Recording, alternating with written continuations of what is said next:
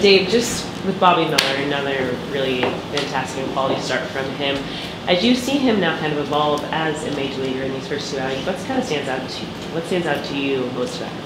I think, like I said after his first one, just the ability to kind of harness the emotions. I'm sure there's a lot going on in there as far as adrenaline, but not try to overthrow. And in certain moments when there's a little bit of stress, he's been able to manage it and make pitches. When it comes to the season and just some of the injuries, do you see him being potentially kind of a key element of this rotation? Yeah. He's going to make his next start will be on Sunday, and so we're excited about that, and just continue to gain experience. And so, starting the season slow, we got to be mindful of building a foundation. And so, as the summer goes on, we can turn loose. But Bobby's done fantastic. I thought Will did a really nice job with him. That throw from Jason in that inning was huge. To make it a 1-0 game versus 2-0 was a big play by Jason. And then we look at the offense. Obviously, we got a little help with the air from Abrams right there, but for us to take advantage of that, Jason again going first and third right there.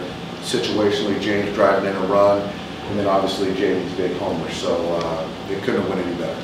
Skipper, you've heard me saying about first game back after a long road trip is usually a struggle. You just proved that tonight. We did. I had doubts through 4, but yeah, we found a way to show some life and get a win. And we've got Tony going tomorrow. So yeah, when you're playing teams that are young and playing with nothing to lose, it gets tough sometimes. But it was good for us to come away with a win tonight. What was the thing that pleased you the most tonight?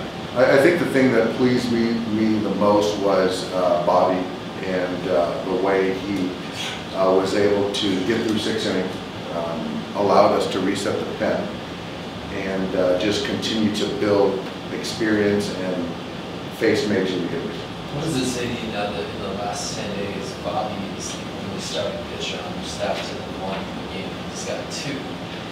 Yeah, I don't know if we could have predicted that going into the season, but it's one of those things where it's a long season and guys are going to get opportunities by way of performance or by injury, and it's up to those guys that get the opportunities to take advantage of it.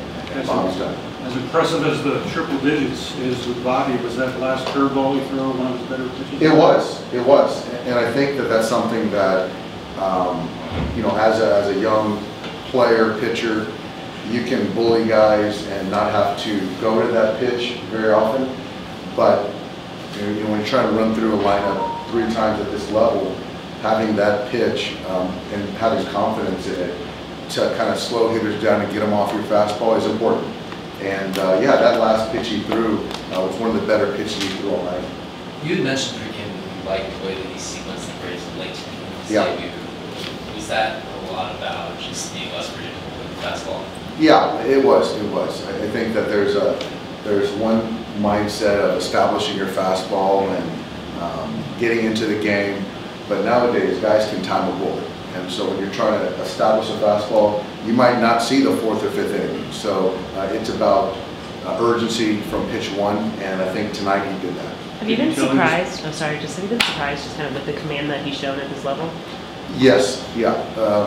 I say surprised because he hasn't typically had that command, and even tonight there were some misses just off the plate versus the left-hand hitters where it was commanded well, but it was just missing. So he's filling up the zone, and he's going after hitters. And now when you talk about mixing in the breaking ball, sequencing, the changeup is obviously playing. So it's been really good to see. Could you tell he's pretty amped up in that first one to start? Yeah, oh yeah, and as he should be. And so I think that as the novelty, there should always be butterflies, adrenaline, and all that stuff. But I think that today is different than his last start. And I think that, it's going to be a fun one on Sunday. But we have all the confidence that he's going to, again, harness those emotions and kind of channel that energy the right way. You've had got lost in that in Freddie and JD's big hits, but Chris Taylor beating out that fielder's choice. Yep. That's right. That's another play that doesn't show up in the scorecard, but him legging out that ball that should have been a double play ball, extended the inning, and it's one of the many things that CT does for our ball. You've had the cool opportunity of just kind of watching these young guys grow and establish themselves in this league. When you think about whether it was Walker, his come up and his rise, to someone like Bobby, just seeing the beginning stages of that evolution, is there something that you kind of see in him that excites you as to what the future for him could look like? I think he's very similar to Walker in the sense of the stuff, the confidence, and so I think that those two, I think from me personally, being able to see Walker as a young ball player to Bobby, and so it's really exciting, and there's no telling how good Bobby can be. Is Max available? What's that? Was Max Muncy available to you tonight? He was available in a big spot to hit, and he'll be in the lineup tomorrow.